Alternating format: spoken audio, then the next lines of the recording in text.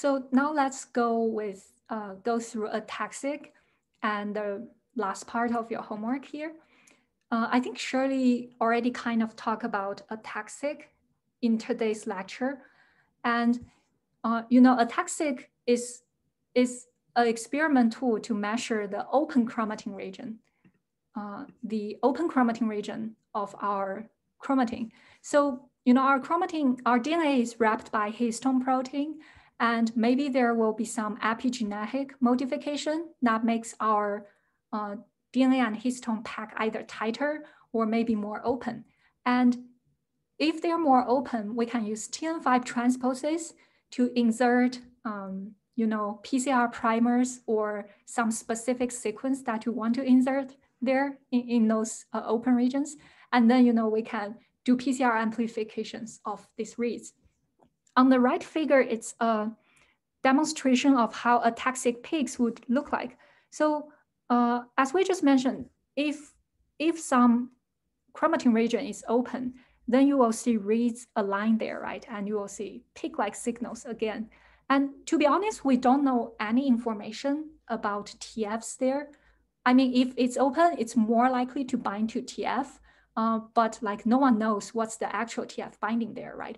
While compared to ChIP-seq, we're directly pulling down a specific protein and see what's the DNA around it. So these two are like very different types of experiments. And there are some other measurements of chromatin accessibility you might heard about, like DNA-seq, 4C and high-C and 3C and etc. I think Shirley mentioned DNA-seq is not as good as ATAC-seq, so most people switch off using ATAC-seq now. You will hear more about high-C, I believe, in the next few weeks. It's just some other ways of measuring chromatin accessibility and maybe at chromatin scale. Okay. And here's like an overall pipeline of ATAC-seq analysis. Just like any kind of sequencing data, we get the raw FASTQ file from sequencing companies, and you need to do some QC check there. You need to align it. For ChIP-seq, we use BWA. For ATAC-seq, you can also use BWA or other aligners, and then do QC again. And then we can do peak calling funnily, we can use MACS here even for ATAC-seq peak calling, because they also follow the Poisson distribution. So you can still model these peaks by that mathematical model. But all these previous steps is already done by our side. So when you're starting with the homework questions, you already have the bed files, right? So all this pre-analysis and core analysis, it's like done. And in your question 18, we're asking you to do like peak differential analysis, like downstream analysis after you have the peak regions, the bed files. And in question 19, we ask you to integrate it with ChIP-seq analysis. So here is just showing what's the pipeline and workflow would look like. Okay, so now let's talk more about the homework questions.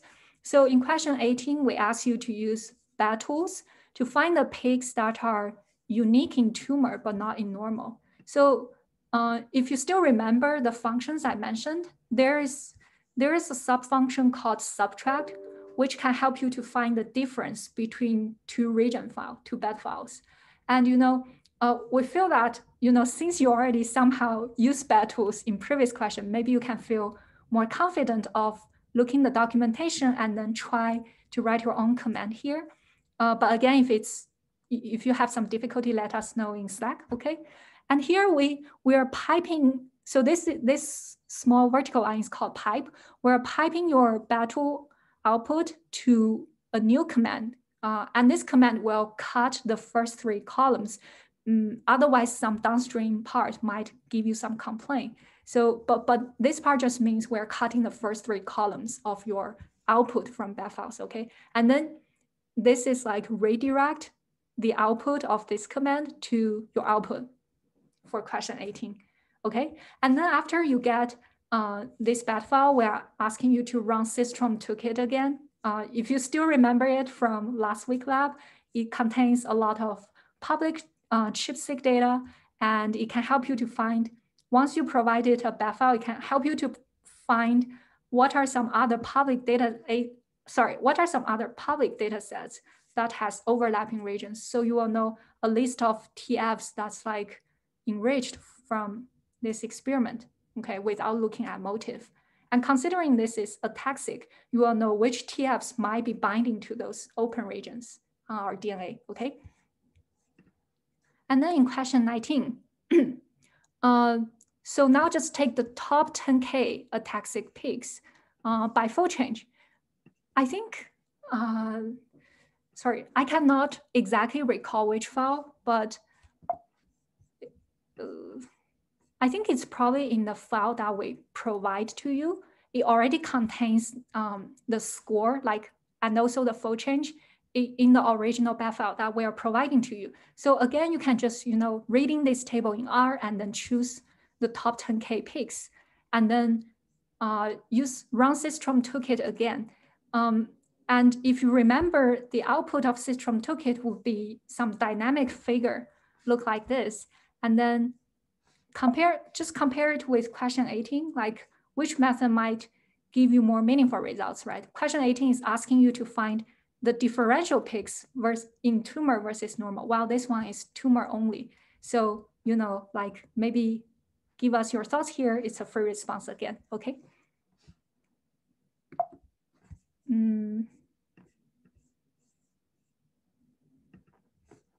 Okay, and here is like the very last question of our homework. It's back to ChIP-seq again, no longer relevant with ATAC-seq. And let's talk more about LISA2 here. So actually, I was about to explain how LISA2 works, but I think Shirley already mentioned the overall process at the very last part of today's lecture. So maybe just watch her videos if you're very interested in how LISA2 is working. But essentially, we're just giving LISA2 a differential gene list. And in the end, it will return us what are some enriched transcriptional factors after the analysis, right? And just to let you know, the LISA2 is built based on public available ChIP-seq and DNA-seq data sets. And for both type of data, they're still modeling their RP as the exponential decay model we mentioned before, okay? So, but anyway, your input will be a list of genes, and the output they give you will be a list of TFs that are think to be important and enriched for these genes, based on these genes, okay? So here is question 20, and please remember to use this exact environment. Please do not install your own LISA2, but really use this pre-installed LISA2. And then, I mean, we can also take a look at LISA2's documentation later, but for LISA2, you can just input like HG38 is like our reference genome here, and put your upregulated gene list. Again, it's a list of the names only. And then, just they will give you output of a list of transcriptional factors. Just take a screenshot of the final output file content, like those maybe top 10 TFs and their scores. And if you're interested in, you can maybe try to simply search some literature about prostate cancer, because this gene list is upregulated genes in prostate cancer, right? And maybe you can search some prostate cancer literature and see what are some previously experimentally validated TF that are important, and see if they match LISA2's output, okay? So that's about LISA2, and I think that's like the last question of our homework. We still have a lot of time, so I'll be answering questions since then. Let me stop recording. Sorry. And in the end, don't forget about the 2 bonus questions. If you have time still, we encourage you to work on this.